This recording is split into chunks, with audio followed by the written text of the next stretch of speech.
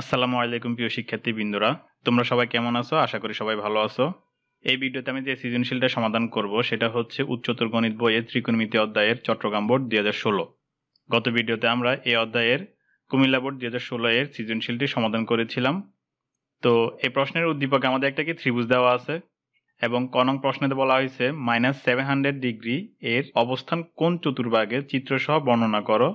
খ নং প্রশ্নে AC divided by BC whole square plus AB divided by BC whole square equal 5/3 হলে theta এর মান নির্ণয় করো।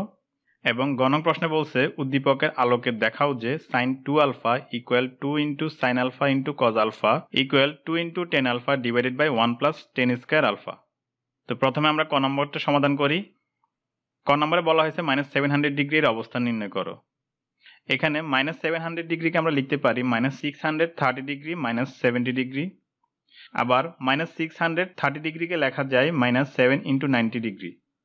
এখন এই কোণের জন্য যদি আমরা চতুস্থলক অঙ্কন করি তাহলে এটা হচ্ছে কি আমাদের চতুস্থলক, এটা হচ্ছে আমাদের প্রথম চতুর্ভাগ, এটা হচ্ছে দ্বিতীয় চতুর্ভাগ, এটা হচ্ছে তৃতীয় চতুর্ভাগ এবং এটা হচ্ছে চতুর্থ চতুর্ভাগ। যেহেতু এখানে কোণ হচ্ছে কি ঋণাত্মক, তাহলে আমাদের এখানে ঘড়ির কাঁটা দিয়ে ঘুরতে হবে। আর এখানে 7 ইন্টু 90 ডিগ্রি অর্থাৎ 7 সমকোণ পর্যন্ত আমাদেরকে ঘোরা লাগবে। তাহলে আমরা যদি এখন কোণটা বসাই তাহলে আমরা পাচ্ছি কি প্রথম সমকোণ, দ্বিতীয় সমকোণ, তৃতীয় সমকোণ, চতুর্থ সমকোণ, পঞ্চম সমকোণ, ষষ্ঠ সমকোণ এবং সপ্তম সমকোণ আমরা কোথায় পাচ্ছি? এই অক্ষে। এবং এখানে আমাদের আবার কি দেওয়া আছে? -70 ডিগ্রি। তার জন্য আমাদেরকে আরো একটু সামনে যেতে হবে। তাহলে আমরা যেটা পাচ্ছি সেটা হচ্ছে কি আমাদের এই কোণটা, অর্থাৎ -700 ডিগ্রি এর অবস্থান হচ্ছে কি প্রথম চতুস্থলকে। এখানে এই চিত্রে বর্ণনা দেওয়া আছে। এখানে বলা হয়েছে কি -700 ডিগ্রি হচ্ছে কি একটা ঋণাত্মক কোণ এবং -700 ডিগ্রি কোণটি উৎপন্ন করলে কোনো রশ্মিকে ঘড়ির কাঁটার দিকে একবার সম্পূর্ণ ঘুরে একই দিকে আরো 3 সমকোণ বা 270 ডিগ্রি এবং 70 ডিগ্রি কোণ ঘুরে প্রথম চতুস্থলকে আসতে হয়েছে। অর্থাৎ এখানে আমরা ঘড়ির কাঁটার দিকে একবার সম্পূর্ণ যদি ঘুরি তাহলে আমরা পাচ্ছি কত? 4 সমকোণ।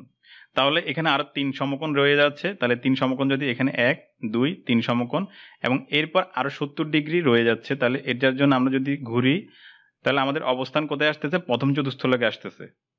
সুতরাং আমরা বলতে পারি -700 ডিগ্রি কোণটি প্রথম চতুস্থলকে অবস্থান করছে, কেননা এটা হচ্ছে কি আমাদের প্রথম চতুস্থলক এবং এটাই হচ্ছে কি আমাদের সমাধান। এরপর খ নম্বরটা সমাধান করি। খ নম্বরে বলা হয়েছে AC divided by BC whole square plus AB divided by BC whole square equal 5/3 হলে থিটা এর মান নির্ণয় করো। উদ্দীপকে আমাদের একটা কি সমকোণী ত্রিভুজ দেওয়া আছে, এটা হচ্ছে কি সমকোণ। তাহলে এই সমকোণের বিপরীত বাহু অর্থাৎ AC হচ্ছে কি অতিভুজ। যেহেতু প্রশ্নে আমাদেরকে থিটা কোণের মান বের করতে বলছে, তাহলে থিটা কোণের জন্য AB হচ্ছে কি লম্ব এবং BC হচ্ছে কি ভূমি।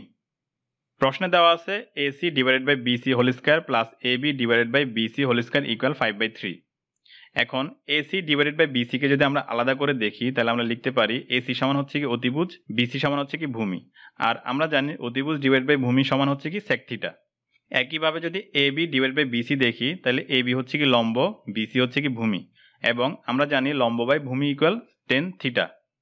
এখন AC ডিভাইডেড বাই BC সমান যদি sec থিটা বসাই এবং AB ডিভাইডেড বাই BC সমান যদি tan থিটা বসাই তাহলে আমরা লিখতে পারি sec theta whole square plus tan theta whole square equal 5/3।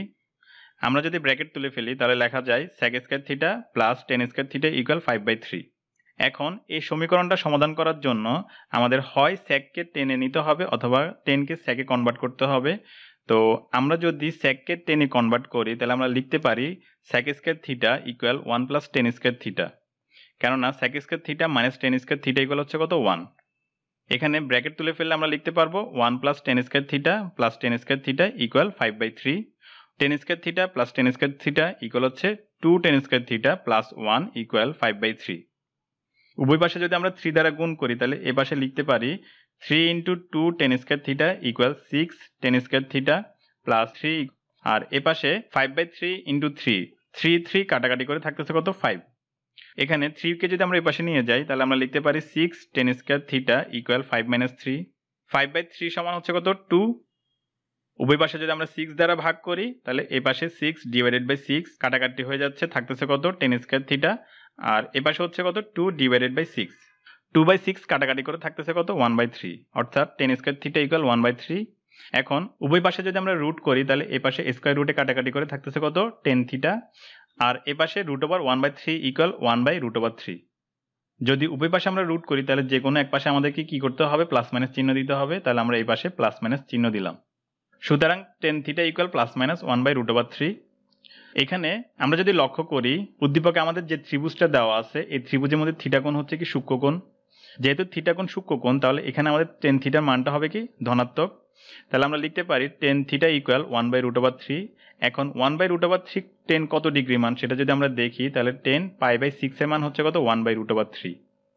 অর্থাৎ আমরা লিখতে পারি টেন থিটা ইকুয়াল টেন π/6। উভয় পাশ থেকে টেন বাদ দিয়ে যদি আমরা লিখি তাহলে আমরা লিখতে পারি থিটা ইকুয়াল π/6। সুতরাং থিটা ইকুয়াল হচ্ছে কত π/6। এটাই হচ্ছে কি আমাদের অ্যান্সার। এরপর গ নাম্বারটা সমাধান করি। ঘ নাম্বারে বলছে কি উদ্দীপকের আলোকে দেখাও যে sin 2α equal 2 × sin α × cos α equal 2 × tan α divided by 1 plus tan square alpha. উদ্দীপকের যে ত্রিভুজটা দেওয়া আছে এই ত্রিভুজের জন্য বি কোণ হচ্ছে কি একটা কি সমকোণ অর্থাৎ π/2। এ কোণ ইকুয়াল হচ্ছে কত আলফা, এবং খ নং হতে আমরা পাই সি কোণ অর্থাৎ থিটা কোণ ইকুয়াল হচ্ছে কত π/6। আমরা জানি যে কোনো ত্রিভুজের তিন কোণের সমষ্টি 180 ডিগ্রি অথবা পাই রেডিয়ান। তাহলে এ বি সি ত্রিভুজের জন্য কোণ এ প্লাস কোণ বি প্লাস কোণ সি ইকুয়াল হচ্ছে পাই রেডিয়ান কোণ। এখানে এ কোণ সমান যদি আলফা, বি কোণ সমান যদি π/2 এবং সি কোণ সমান যদি π/6 বসাই তাহলে আমরা লিখতে পারি আলফা প্লাস π/2 প্লাস π/6 ইকুয়াল পাই রেডিয়ান। এখন π/2 আর π/6কে যদি আমরা এ পাশে নিয়ে আসি তাহলে আমরা লিখতে পারি আলফা ইকুয়াল পাই মাইনাস π/2 মাইনাস π/6। এটাকে যদি আমরা ক্যালকুলেশন করি তাহলে আমরা লিখতে পারি 6π minus 3π minus pi divided by 6। 6π minus 3π minus pi equal হচ্ছে কত 2π, অর্থাৎ আলফা ইকুয়াল 2π ডিভাইডেড বাই 6। 2 আর 6 কাটাকাটি করে থাকতেছে π/3। সুতরাং আলফা ইকুয়াল π/3 অর্থাৎ এই কোণের মান হচ্ছে কত π/3। প্রশ্নে আমাদের লেফট সাইড দেওয়া আছে কত sin 2α, মিডল সাইড দেওয়া আছে কত 2 × sin α × cos α, এবং রাইট সাইড দেওয়া আছে 2 × tan α divided by 1 plus tan square alpha. এখন আলফা ইকুয়াল π/3 যদি আমরা এখানে বসাই তাহলে আমরা লিখতে পারি sin 2π divided by 3। 2π divided by 3 কে যদি আমরা ভেঙে লিখি তাহলে আমরা লিখতে পারি π/2 প্লাস π/6। sin π/2 প্লাস π/6 সমান হচ্ছে কত cos π/6। এখন sin π/2 প্লাস π/6 ইকুয়াল cos π/6 কিভাবে হয় সেটা যদি আমরা একটা চতুস্থলকের মাধ্যমে দেখি। এটা হচ্ছে কি আমাদের চতুস্থলক। যেহেতু এখানে π/2 এর পাশে 1 ইনটু আকারে আছে তাহলে এখানে সাইনের পরিবর্তে কত হবে cos হবে। আর এটা যদি আমরা এখন চতুস্থলকে বসাই তাহলে π/2 প্লাস হচ্ছে কত π/6, অর্থাৎ আমরা দ্বিতীয় চতুস্থলকে আসতেছি। আর দ্বিতীয় চতুস্থলকে সাইন হচ্ছে কি পজিটিভ, তাহলে এটা কি হবে পজিটিভ হবে। সুতরাং আমরা লিখতে পারি cos π/6। cos π/6 এর মান কত √3/2। এরপর এখানে যদি আমরা আলফা সমান π/3 বসাই তাহলে আমরা লিখতে পারি 2 × sin π/3 × cos π/3। sin π/3 এর মান হচ্ছে কত √3/2 এবং cos π/3 এর মান হচ্ছে কত 1/2। 2 × √3/2 × 1/2 যদি আমরা ক্যালকুলেশন করি তাহলে আমরা পাচ্ছি কত √3/2। এরপর এখানে আলফা সমান যদি আবার π/3 বসাই তাহলে আমরা লিখতে পারি 2 × tan π/3 divided by 1 plus tan square π/3। tan π/3 এর মান হচ্ছে কত √3, তাহলে আমরা এটা লিখতে পারি 2 × √3 divided by 1 plus √3 whole square. এটাকে যদি আমরা ক্যালকুলেশন করি তাহলে আমরা লিখতে পারি 2√3 ডিভাইডেড বাই 1 প্লাস 3। 1 প্লাস 3 সমান হচ্ছে কত 4, উপরে হচ্ছে কত 2 × √3। 2 আর 4 কাটাকাটি করে নিচে হচ্ছে কত 2 আর উপরে হচ্ছে কত √3।